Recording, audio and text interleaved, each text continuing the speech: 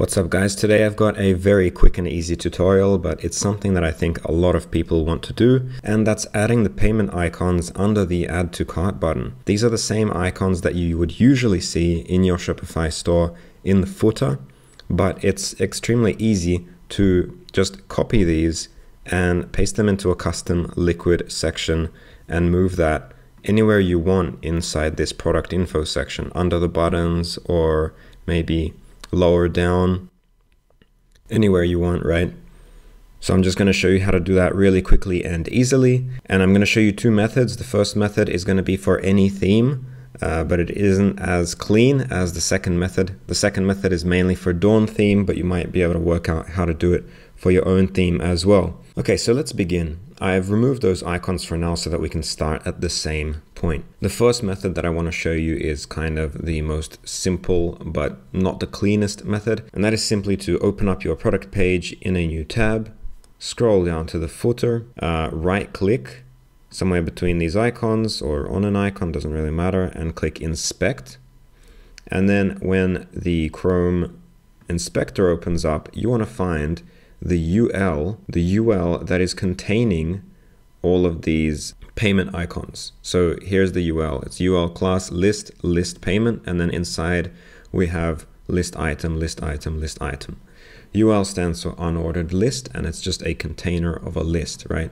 And what you can do is highlight this in Chrome Inspector and just hit Control C or Command C to copy that. And this will copy this and everything that's inside of it, including the SVG icons. So these aren't images, they're actually SVGs, which means that it's like an image, but it's in code. So we can just copy the code of these images, right?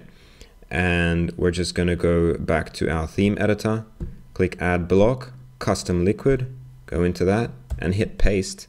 And you should immediately see all your payment icons showing up. We're going to drag them under the buy buttons, and the last thing you might want to do is to align them somehow differently. Currently they're right aligned. You may want them centered, or you may want them to the left. So to change that, what we're going to do is add a style attribute inside of this OpenUL, and then we're going to add style and two quotation marks like this, and we're going to write justify content flex start, and then this semicolon, and that's going to left align them.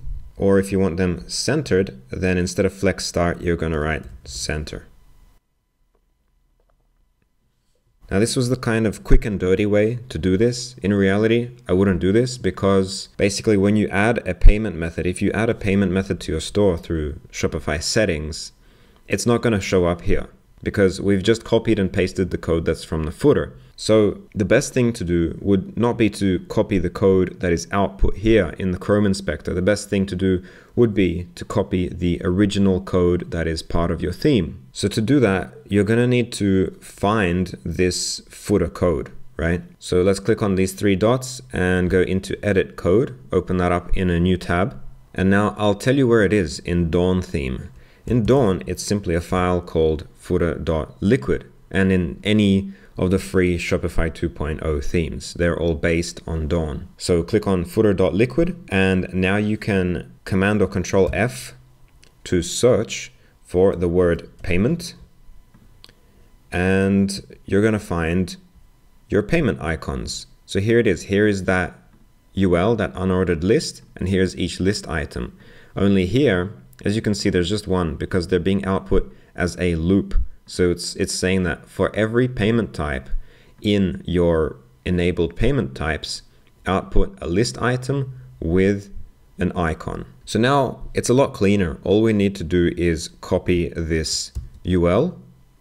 And once again, because this is a custom liquid block and it processes a liquid, we can just paste in this liquid, and now it's a lot shorter and a lot cleaner, and it's also dynamic. So when you enable a new payment type through your Shopify settings, that new payment type is going to appear here. And once again, just if you want to align it differently, you're just going to add a style tag, and you're going to say justify content center, for example, or justify content flex start. Or if you're on a different theme and it's not right aligned and you want to right align it, then it's going to be flex end. So that's it, guys. That's all for today's tutorial. I told you it was going to be quick. One last thing I want to show you. I'm going to do some shameless self-promotion. I hope you don't mind, but I think that you'll like this. I actually built this section called Complete the Look, and it lets you basically add products that are either in the same set, in the same color, any kind of related products, right? And allows you to add buttons so that people can immediately add that to cart and make that impulse purchase. Okay, so if you're interested in that, then simply go to edcodes.gumroad.com and check out this related products section, Complete the Look Shopify add-on. It's got some examples here, and when you buy it, it comes with a PDF guide and an instructions video on how you can add this to your store. So that's all for today, guys. I hope you found value from the tutorial, and I hope you'll check this out and maybe find this useful as well. Let me know if you have any questions, and see you next time.